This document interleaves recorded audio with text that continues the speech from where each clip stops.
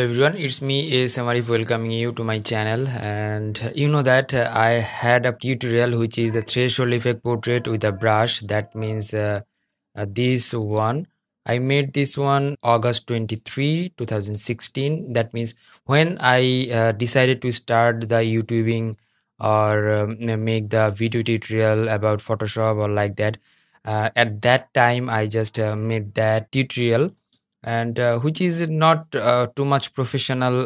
That was no voice in a background, and everything is not too much professional, and that doesn't help you out to make learning. So though this one got the 914K, that means almost 1 million view, but in this 2020, in a lockdown situation and the pandemic situation, I decided to make this tutorial again with the voice and proper voice and how I just made these type of things. So here at first we have to install the brushes, these three things. So after double pressing over there, those brush will like extract here. If I double press this thing, it will open up in a Photoshop. I'm using Photoshop 2019. You can use it 2020 or whatever it is. So double press the ARB one and you'll get the brush like that. So here this brush is done. Number 2, this splatter brush, and now number 3, this one, double press over here, it will add in this photo. So this one was the photo now which one I posted in my Facebook and other social medias. And Tarek Mahmoud, my younger brother, just got this image in one tour which was on the Sri Mangal. This design I made from this photo. So let's start how to make this one properly. At first you have to select the photo. You can select it in many ways, like you can use the tool or magic wand tool or a quick selection tool. If you use the quick selection tool, it could be better to you, or you can use the pen tool as well for the perfection. So after selecting that portion, you can deselect those portion by pressing alter options and deselect those portion. So after selecting that, go to the image options, go to the adjustment, and from here in the threshold portion you'll get the threshold option like that, and you can adjust the threshold like this. Okay, fine, that's good. So go to the selection or select options and go to the color range options. So which color do you want to keep? I want to keep only the black color. Then I'm using the black options and hit OK. So black color is selected. Press Ctrl or Command J, you'll get the threshold only.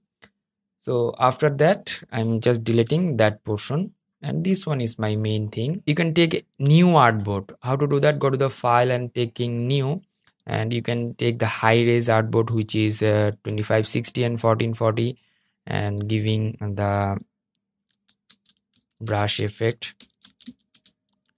Okay, and after that go to the gradient options, and you can take the gradient setup like this. Go to the radial, make the angle 0 degree, reverse and 300, and use the dither and hit OK. You can take this one in this window and press Ctrl or Command T. You can make it smaller like this. So this type of smaller. For the color of the black area, now we used Wallpaper, which is like that. You can download that Wallpaper from this website. I'll give the link in my video description. I'm saving that Wallpaper, and now I'll place over here. How to do that? Go to the file and place embedded, and after going to the place options, I'll find out that Wallpaper from my directory and place over here. And after that, like this, and right press and make it create clipping mask. When you making it clipping mask, this wallpaper will embed in this portion. That means the threshold portion. Now this one should be like blurry. How to do that? Go to the filter, and from the blur gallery or blur, Gaussian blur, and then make it blur. Yeah, make it blur like this. So you can reposition these things. That means the wallpaper, press like Control or Command T, and you can make this one like this. Okay, fine. And now I'll select these two things, that means two layers, making it group. So this one and this one is our background or gradient, and this one is the background, and this one is photo. And now we'll add some effects of the brush. For that you have to take new layer, new blank layer, and then go to the brush option, or you can press the B from the keyboard. You will find out the splatter brush over here, and I'll provide you splatter brush download link in my video description, so please find it out. So from this, okay, after that you have to take the color from here and like that, use like that. So after that, if you need to change like gradient map, you can use the gradient map like this and make it screen or overlay. Screen is good, and make the fill down and ready. So you are getting these type of things. That means you are getting the same effects, but I made this one without voice. Those was that was not convenient to learn, so that's why I decided to make something, the popular videos with the voice, now which was not with the voice in previous.